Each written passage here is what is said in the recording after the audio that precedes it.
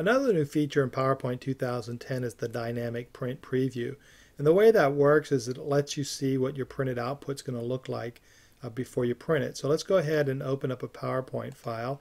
So I have this PowerPoint file here and I want to print that. So I go to File and then I can go to Print. And if you notice now I've got a print preview here, and so I can see what my files look like prior to printing. And I can also see, it's 3 pages and I can go through the pages. So in this case I have 3 slides per page. Let's say I want to do a full page. I can see what that looks like. Let's say I just want to print it black and white. I can click on black and white and I can see what that's going to look like as well. Let's switch it back to grayscale. And then I've got a number of printing options. So let's say what it looks like with 9 slides on the page, and then I can change the orientation. And so I can dynamically preview the slides and see if that's what I want.